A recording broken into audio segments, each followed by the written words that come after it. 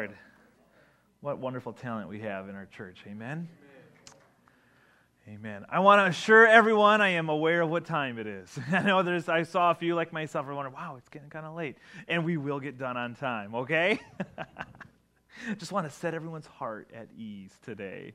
I know that a lot of us have plans and things we need to get to, and we understand that. Has anyone ever had a plan that totally bombed? Anyone want to be honest with me? Yeah.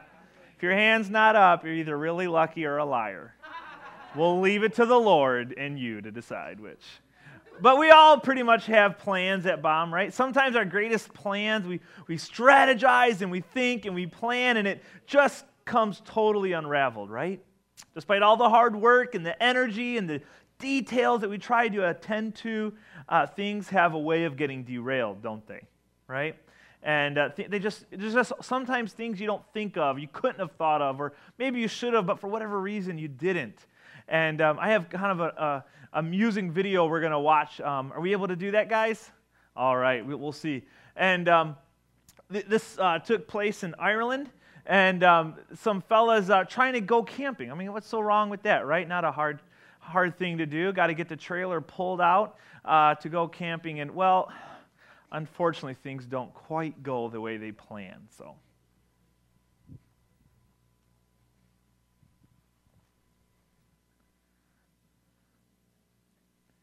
I promise it gets more exciting.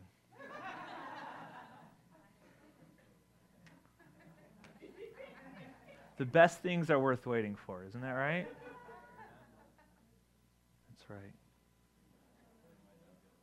Oh, there it is. Okay.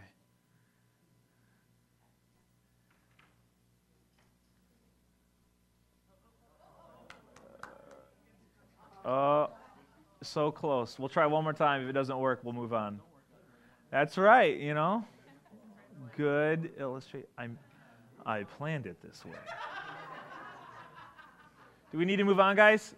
Move on. All right, we're moving on. Anyways, in the video, the guy tries to pull the thing on, and it's not working, so he comes up with this great plan. You just need more gas. So he steps on the gas, and the car takes off, and the trailer, at least the bottom of it, moves, but the top of it stays still, and it just tears apart, and it's hilarious. So I'm sorry it didn't work out. But, you know, I've had a lot of my own plans fail, though. I really have. I've had a lot of things I've put together that just didn't work out, you know. There's nothing more humbling than spending literally hours on a retreat, or sometimes just a single game. I've put hours into planning a game, and you have 15 teenagers waiting in anticipation for this great game you're supposed to deliver, and you get going into this game, and you have 15 faces staring at you with this expression that says, "You do realize this is completely lame, right? Just, we need to know that you know." Yes, I know, but just work with me, right?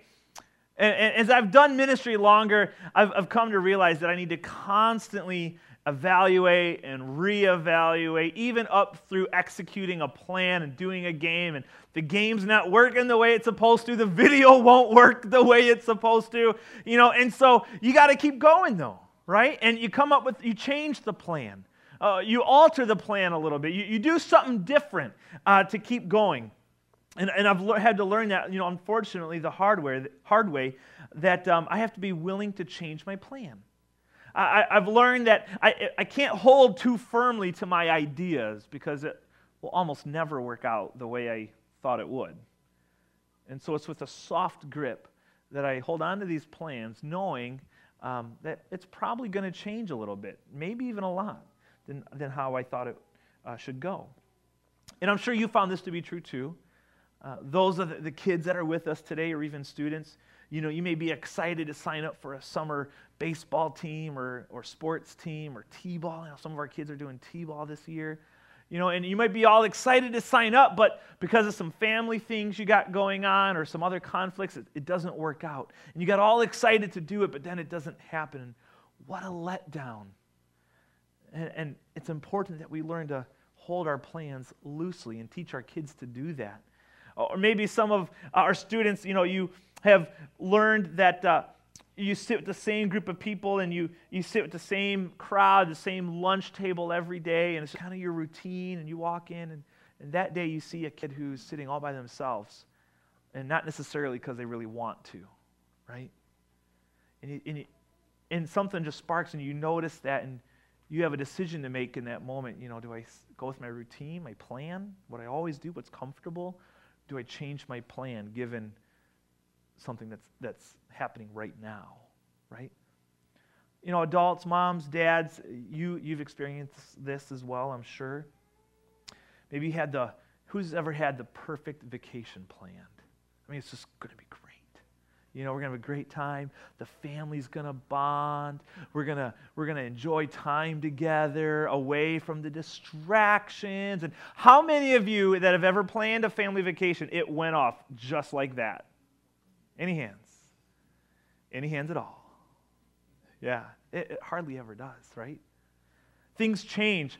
The kids start arguing, You find no matter how hard you try, you just can't break your kid away from their cell phone. It's like it's glued to their face, right? And you've tried all kinds of different things, and then as you get moving, maybe the car breaks down or the hotel loses your reservation. Something happens that just throws the whole vacation in disarray.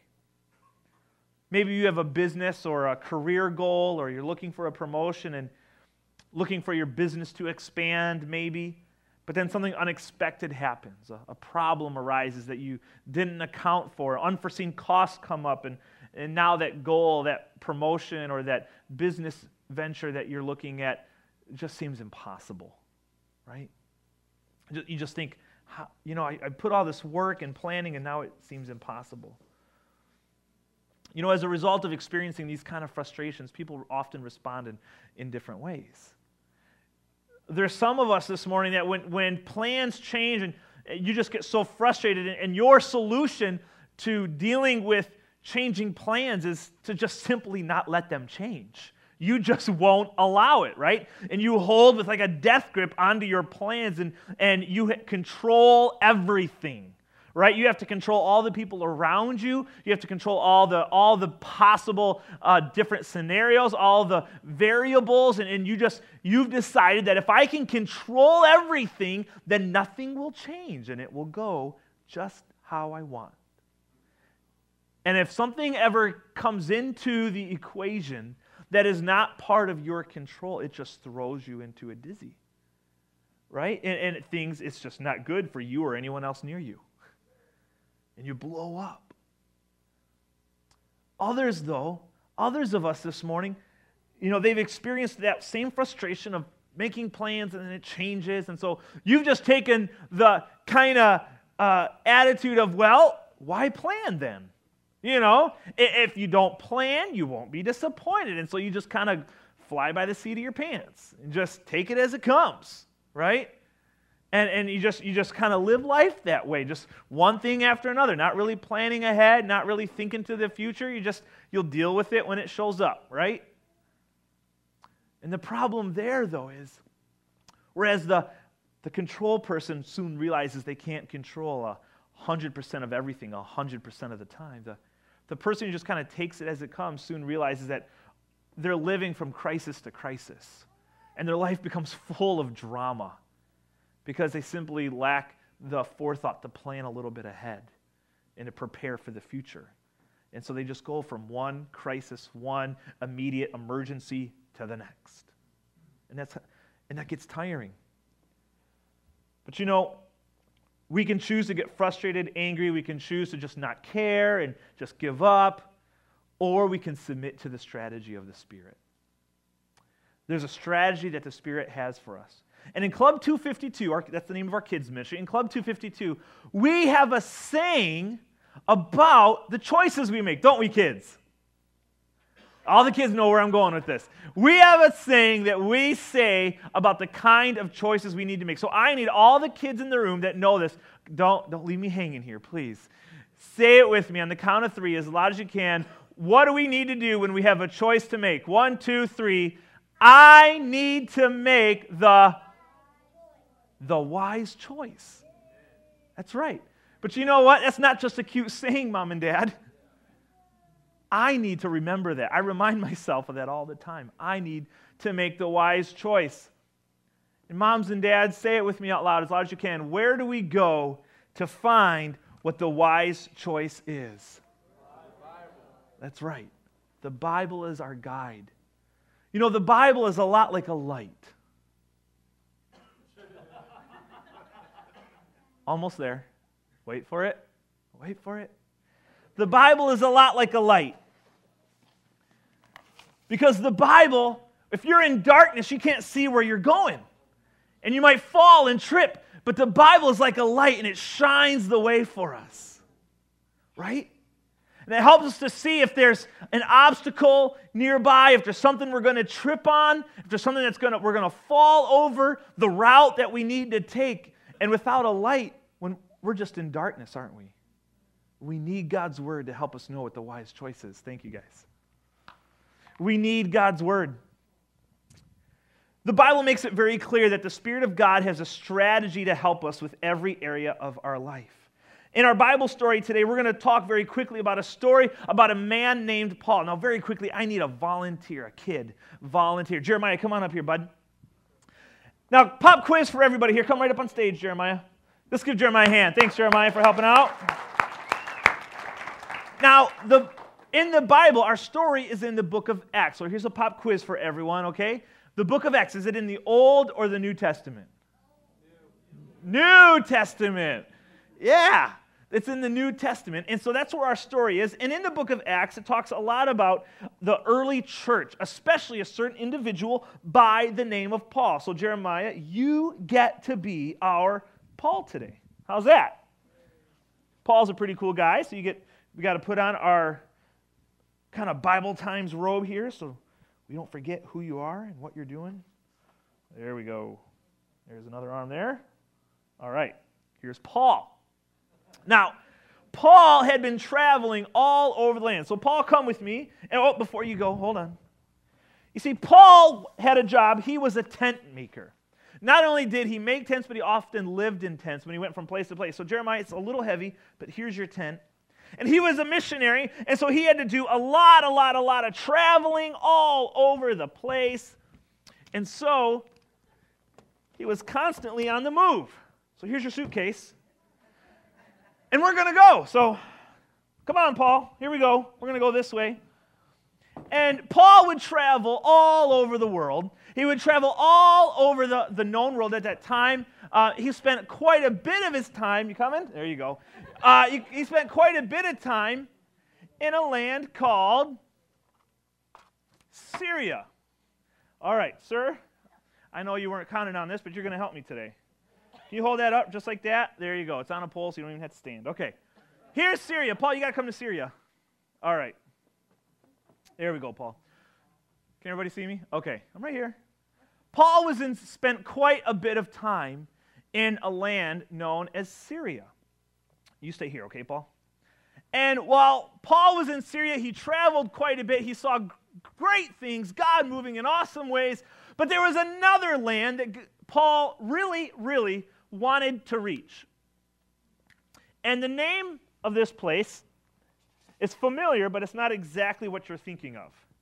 He wanted to go to Asia. Now, Asia in Paul's time isn't Asia that we think of, not like China and India.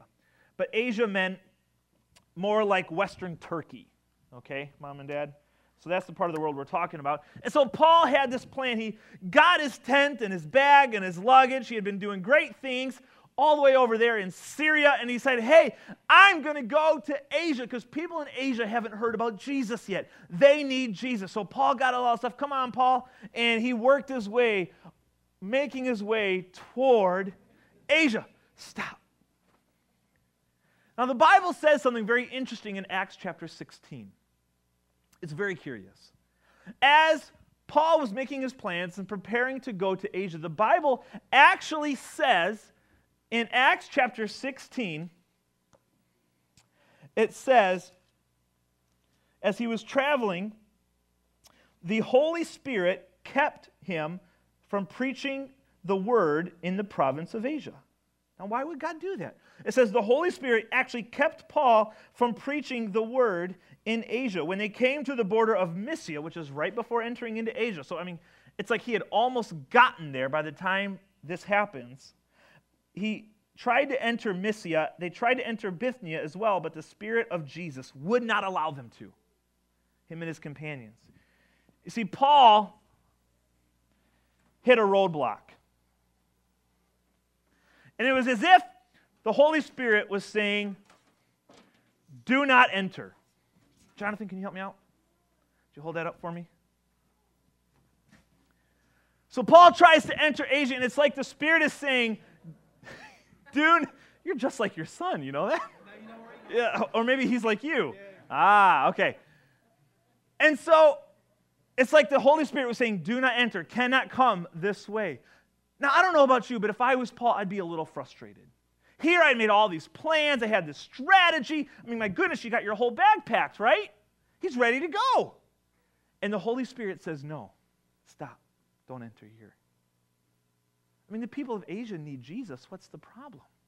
He had come all the way from Syria. Thanks, you're doing a great job, by the way.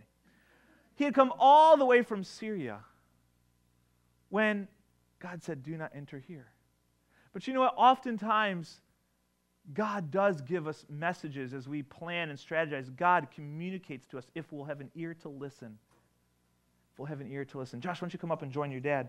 Sometimes, have you ever been on a road, on a highway, and you're going maybe, 50, 60 miles an hour, and you come into a town, and all of a sudden, you got to slow down, right? You come into a town, you come into a speed trap, and the speed limit goes way down, and you got to slow it down. Sometimes the Lord is... You too. Stand still. By the way, these signs were not stolen. They were obtained completely legally with permission. Thank you very much.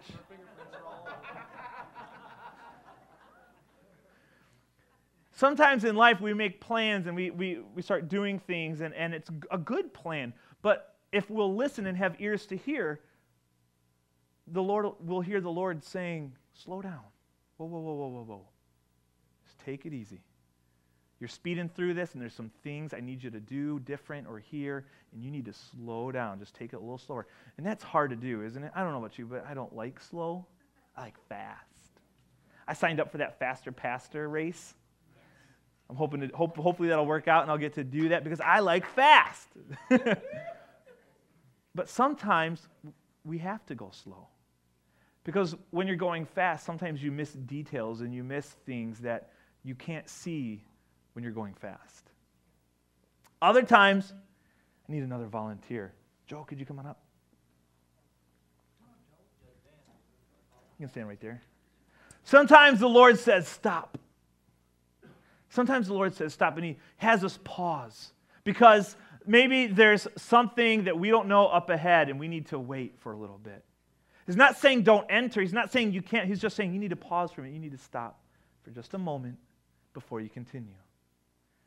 I need one more volunteer. Brother Jim, you want to help us out? Come on up here. He's like, oh, why did I come here today? Other times the Lord warns us, the way you're going is a dead end. There's nothing there for you. You need to turn around and go the other way. Don't proceed, because if you do, you're going to come to a dead end. It's not productive. Might be a great-looking street. Might have beautiful flowers along the side. There might be some great scenery along the way, but in the end, it's not going to get you anywhere. It might be a very good choice, a very good plan, but it may not just be productive, right? And so God says it's a dead end. Thank you, guys. Can we give our helpers a hand? Paul, you stay here. Everybody else can have a seat. All right. So Paul comes to his do not enter sign. But you know what's great about Paul is he said, rather than get frustrated and upset, rather than, we're going to need Syria still. Syria needs to stay in the picture. Sorry. You're not off the hook yet. Good try. Rather than get all upset and twisted out of shape and everything, you know what Paul does is he seeks the Lord for what God's plan is. Lord, what are you wanting to do? What's your change? I can't go to Asia. Just came from Syria. What next? And what's interesting is the Lord gave Paul, because he was discerning of the Spirit, gave him a strategy, another place to go. So Paul, join me here. We're going to go for another walk, all right? How are we doing? You're doing a great job, by the way, Paul. That's why I picked you. I knew you'd be perfect for this. And they went, and Paul began to wonder, what do I do? You can wait right there, Paul. Zach, you want to hold that for me? All right. And we're missing something. There we go. When I cue you, Zach, I want you to say this line real loud, okay? It's easy. You can do it. Picked a graduate because I knew he'd be up for the challenge. And so Paul is wondering, what do I do? And he's praying, and he receives this vision of a man standing. Go ahead and stand up for us. Standing, and he can tell the man is from Macedonia, which is in modern-day Greece. All right? And here he's on the border of Turkey and all the way in Greece, across the sea. He sees this vision of a man from Macedonia. And in his vision, this man is yelling at the top of his lungs, that's right. Come to Macedonia and help us. We need help. And Paul knew in that moment that was what he was to do. And so Paul went on his way, and you can just stay right here, but we'll pretend you're in Macedonia. And he went to Macedonia, and there in Macedonia, Paul saw amazing ministry take place. And he went to some very important cities that we read about later, like Philippi. Later on, he would write a letter to the church in Philippians. All right? These are the people he connected with. He was only in Philippi one time. But yet they were important enough to where he wrote an entire letter that's now in the Bible. He went to a town called Corinth and made some very strong connections. Later on, he would write letters to the church in Corinth called 1st and 2nd Corinthians. He actually wrote 2 letters. He went to an important city called Athens, where he met with some of the philosophers of the day and ministered to them and saw many come to Christ. Paul had wonderful ministry while in Macedonia, but it wouldn't have happened if he wasn't obedient. Well, much time went later, in fact, 3 whole chapters later in the Bible, and a whole lot of time, Paul finally feels released to go back to Asia. So we got to head back this way, bud. Ready? Here we go. More traveling. He did a lot of traveling. And so Paul made his way to Asia. Come on up here, bud. He made his way to Asia, specifically a city called Ephesus. And while he was in Ephesus, the Bible tells us something really cool, that he was able to secure a location in a place called the Hall of Tyrannus. It was a lecture hall, kind of like a classroom, basically. And people would come from all over to hear Paul teach. And they became disciples of Jesus as Paul taught them about the Lord, about being a missionary. And he shared his stories of traveling and relying on God and all the things God had done in his life. And here's what's amazing what happens. In Acts chapter 19, 3 chapters later, with a whole lot of adventure and different things in between, in verses 8 through 10, we read about this. And it's a small little phrase that I know I've missed over a lot until the Lord brought it to my attention recently. And what it says there is that while Paul was teaching in the Hall of Tyrannus, and people were coming to be taught and discipled and to grow, it says, let me read, I don't want you to miss this. Let me read exactly what it says. It says in verse 10, this went on, the teaching, for 2 years. Listen, so that all the Jews and Greeks who lived in the province of Asia heard the word of the Lord. Paul's dream of reaching Asia came true, but he wasn't the one to reach it. It was through discipling and multiplying his influence and effectiveness by teaching others that they went. And listen, the entire province and region of Asia was reached within 2 years. There wasn't anyone that hadn't heard about who Jesus was in those 2 years. That's amazing. But that wouldn't have happened if Paul said, Asia, don't go to Asia. What do you mean, Lord? Don't go to Asia. I made all these plans. I've strategized. This is what I got to do, and I'm just going to go. Forget it. I just need to go. Then I'm sure he would not have had the effectiveness that he had by going God's route. Not only that, but all the way back in Macedonia, Paul connected with a church called Philippi. Remember that one?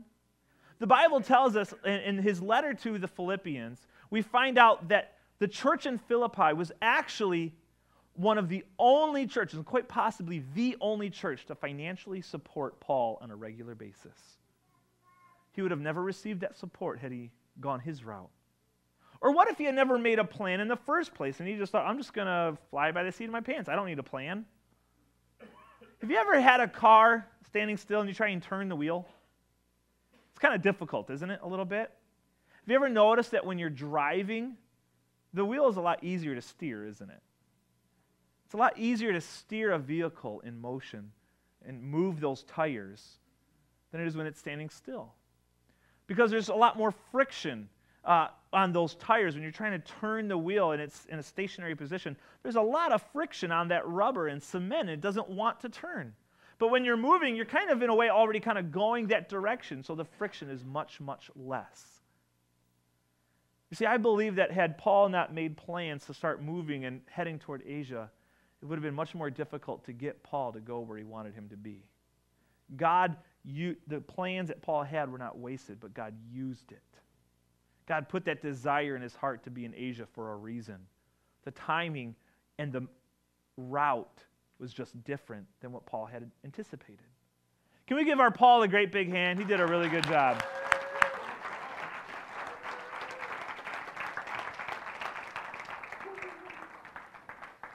Great job, bud.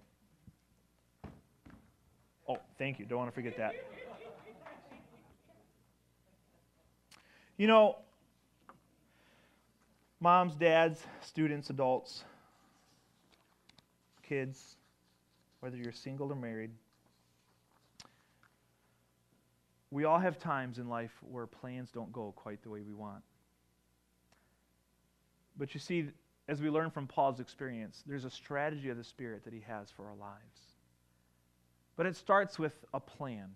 Our friend helping me with the Syrian sign, would you just turn that around so everyone can see the other side of it? You see, it starts with man's ideas. God uses our ideas. I mean, I've often asked myself this question, why didn't God and skip the whole, on his way to Asia and then over to Macedonia? Why didn't God just send him from Syria to Macedonia? That would have been a whole lot simpler. Would have saved a lot of time, a lot of energy, probably even cost. But I think God enjoys using us. And God's given us a brain to use. He's given us the reasoning and thinking and skills of the mind. He's given us these brains that we have. And He wants us to use them. In fact, Proverbs tells us over and over the importance of seeking wisdom. Go after wisdom. Chase wisdom. Never does it say, wait for wisdom to fall in your lap. It says you got to do something. You have to go after it and get a hold of wisdom. And so I believe that as we begin prayerfully to ask the Lord, what would you have me to do, and begin to put a plan together, God will use that plan. He may not keep that plan just the way it is, but I believe God will use that plan as a launch pad for what else He wants to do. Because you see, as we make our plans, there, Zach, if you want to turn your sign around for us, we connect with God's plan. After we make our plans, and it's not just us in our own mind, but it's through prayerful consideration. Let me make that really clear. We need to be praying before, during, and after this entire process when we have plans we need to make. But then we connect with God's plan, and we allow our plans to change. We hold them loosely in our hands so that God can do whatever He wants to do, whether it's to change, alter, completely modify, completely remodel that plan, whatever it might be. And it's not that the things that we had thought up beforehand were wasted, but I believe God will use that and weave it into what He's wanting to do.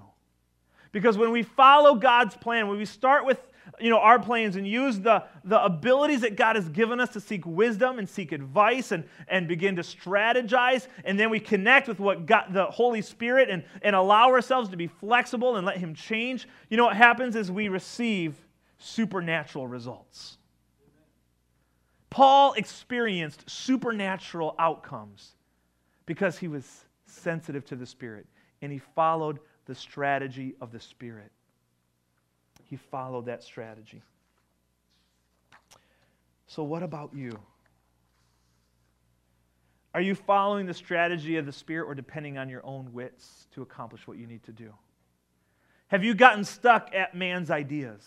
And maybe you've camped there in Syria and you haven't gotten past that. You haven't gotten past your own thoughts, and you haven't invited the Lord to be a part of what it is you're wanting to do. And maybe you're holding so tightly to that plan that started out as a God idea, but you're holding so tightly to it, you won't allow the Lord to change or alter it at all. This requires incredible discernment. Because the strategy of the Spirit, although it starts with, I believe, man's ideas through prayer, it needs to connect with God's ideas.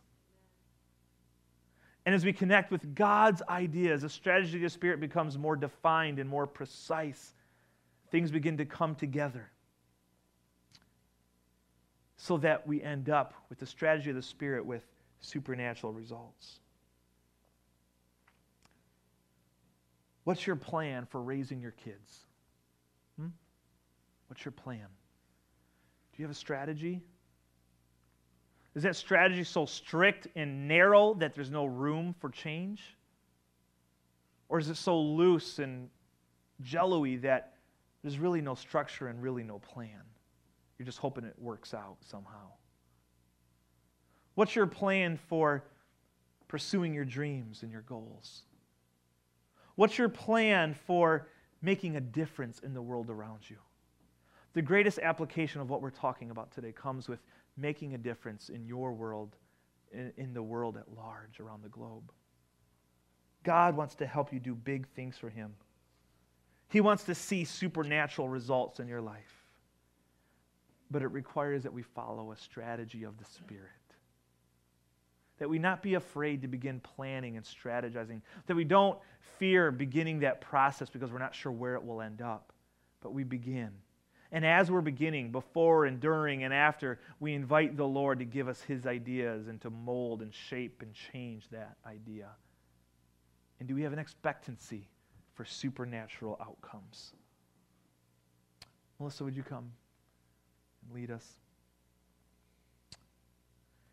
As a church, God is wanting us to corporately pool our resources and our abilities and our uniqueness. He wants us to work together to make a difference on the lakeshore as well as the world around us.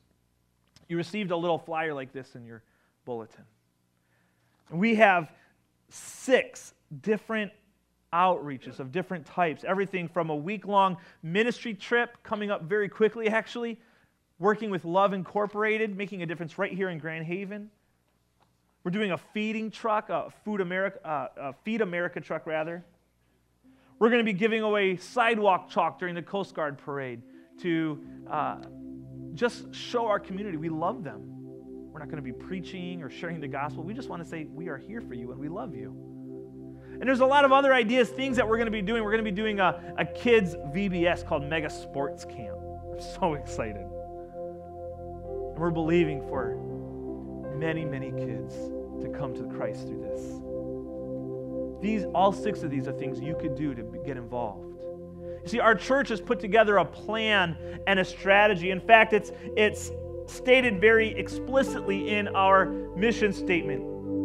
We say that our mission is to be a Spirit-filled church committed to glorifying God by connecting the people of the lakeshore with God, with each other, and with the world. That's what we're about. That's our mission. And we kind of have this vision, this concept of who we are and who God wants us to be, where we're going.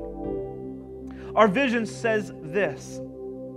Our vision is to be a healthy, multiplying church, known for making an impact in our community and the world.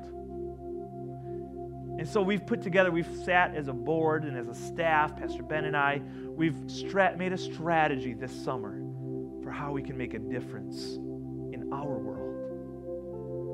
We'd like you to be a part of it. But you know what? As we've prayed about what God would have us to do and we began to make plans, we're continually staying open to the leading of the Spirit. And you know what? These plans probably will change. I'm betting on it. it's not going to go just how we plan. But you know what? We're open to what God wants us to do. We're open to His leading, and we're believing for supernatural results. Would you be a part with us this summer? I'd like to ask you to take a moment to maybe check some of these that you are interested in being a part of. We're not asking you to sign on the dotted line. We're not asking you to commit at this point, but just to say, I have a heart to want to get involved in that. Would you take a moment to do that and write your name at the top here and say, I'd like to know more about this, or I'm interested in this. Just place a check mark to those as a way of saying, Lord, I want to be involved. I realize you need to talk as a family and with your spouse and check your family calendars. So we're not asking you to commit to this at this point, but just to say, Lord, I'm willing. I'm willing. There's another part, just as a side note, if we have these great t-shirts. Don't these look good? That's a cool shirt. And we're going to use this as a way of showing our unity through all of these outreaches, a way of showing that we're a body of Christ, we're a unit. And you can order one of these, and you can place this bottom half. You can fill that out if you want and do that. We're going to take a moment to pray. And one last time, I would just like to ask, what's your strategy for making a difference in your family, in your workplace? Students, what's your plan? How are you going to make a difference in your college campus? How are you going to leave a mark for Christ on your high school, your middle school, your elementary school campus? What's your plan? You may want to get mom and dad to help you think through what you could do. God wants to use your uniqueness and who you are to make a difference.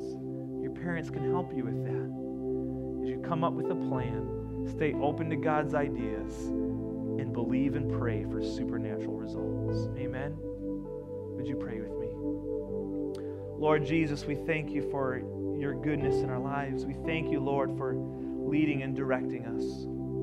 And I pray that in the name of Jesus, that you would help us to see supernatural results, Lord, in our careers, in our business, in our families, in our homes, in our marriages, Lord, that we would see supernatural results, oh God. The timing may not happen the way we had hoped. Lord, it may not unfold the way we see it right now. But God, we invite you to be part of what you're putting in our heart, the plans that you help us form. And we invite you to lead us, to guide us so that we can see supernatural results, so that we can make a difference through the strategy of the Spirit. Lord, we pray in Jesus' name. Everybody said, amen. Out those doors is your mission field.